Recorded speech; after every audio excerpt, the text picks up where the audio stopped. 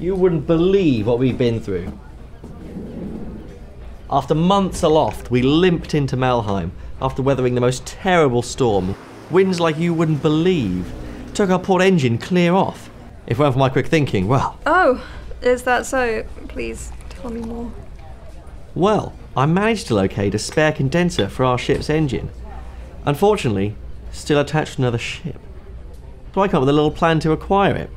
Got our captain to gear up in one of our old boarding suits, see if he can persuade the other crew to part with it. What about the previous... Pirates to a man, I assume. It was all above board. I didn't know we had pirates in Malheim.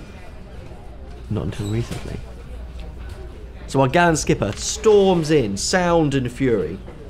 But no one was hurt. Maybe a few cuts and bruises, but they were mostly.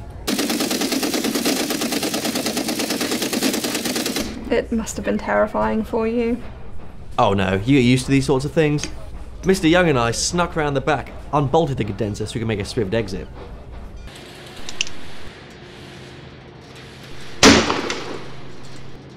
What a marvellous tale.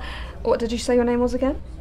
Frederick Theroux, Chief Engineer, soon to be Captain of the Storm Petrel. Elsie Newcomen, it's a pleasure to make your acquaintance. Listen, I'd just love to hear more about you and your crew. I happen to be having a dinner party tonight. Would you like to come? Say you will? That sounds exciting. Should we say 8 bells? Splendid. You should bring this captain of yours. He sounds like quite the character. My fiancé must meet you both. To hear this wonderful tale of yours, of course. He's a captain in the Brigantine Sea Company. Splendid. 8 bells it is then? 8 bells it is.